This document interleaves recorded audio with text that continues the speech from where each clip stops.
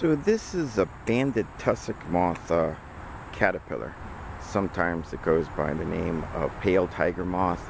Sometimes it's called tessellated Hacelodota. The scientific name is Hacelodota tessellaris.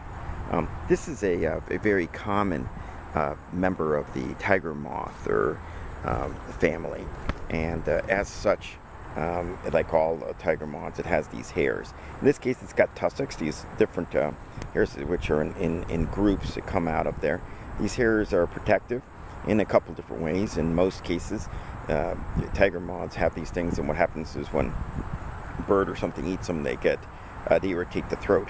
In the case of tussock moths, it's believed they have chemical properties that they obtain from the plants as well that makes them distasteful, both as adults and as young. As adults, they may even signal by making clicking sounds and so forth. The moths do when they hear a bat in order to show how distasteful they are. This one you see is already fed all over the surface of this one. They feed a variety of different kinds of trees, and again, they suppress some of the alkaloids. Some people get an allergic reaction to the actual hairs themselves, but in reality, again, that depends on the individual. I've been lucky. I certainly never have.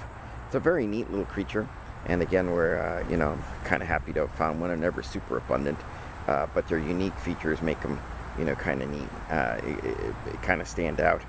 And here you can see he's moving around and so forth, fully protected by his hairs and his distastefulness to things in general. They become a very cool moth that visits all sorts of things at night. Again, I'm not worried that it's going to sting me or anything like that. In fact, that's why I'm not even going to move. And you can sort of see that again, it moves very slowly.